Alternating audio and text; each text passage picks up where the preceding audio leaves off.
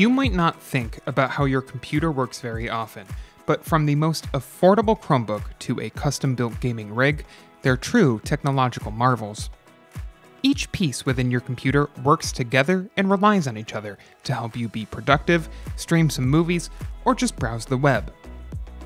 Even if you're new to computer hardware, you've probably heard of RAM, even if you aren't sure what it is.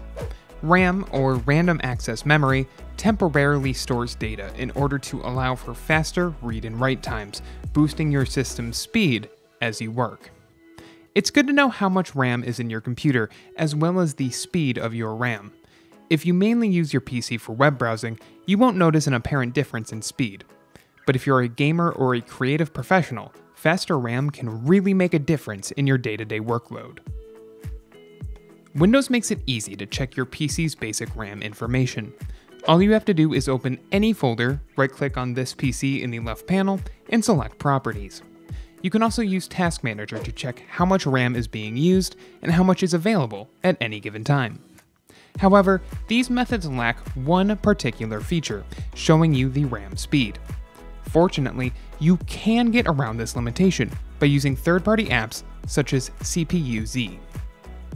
CPU-Z is a well-known app for Windows with a long legacy, available completely for free. This app gathers and displays information on many main components of your PC with an impressive level of accuracy. Download the app from the link in the description below. Once the app is installed, open it and head to the Memory tab. Your RAM's basic information will be displayed under General, and under Timings, you'll see the DRAM frequency, cycle and refresh cycle times, and more. If you liked this guide, make sure you subscribe for all sorts of videos covering Windows 10 and other technology.